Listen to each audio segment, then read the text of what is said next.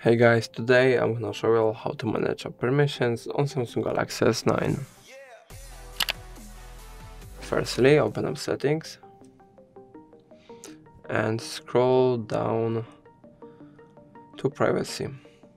Now you can go to permission manager and you can access all the apps that use kind of permission, that has allowed or denied some kind of permission, and you can allow and deny from there.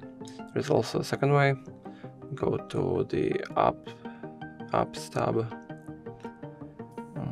here, and now we can go to some app, scroll down to permissions, not this one but this one here, permissions.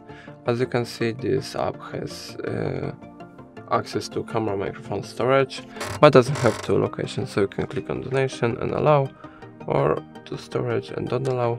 Also, if you click these three dots in the top right corner, you can click on all permissions, and it's going to show you all exact permissions that this phone has, this application has. So that's all. If I helped you, please leave a like and subscribe, and if you have any more questions, write them in the comments.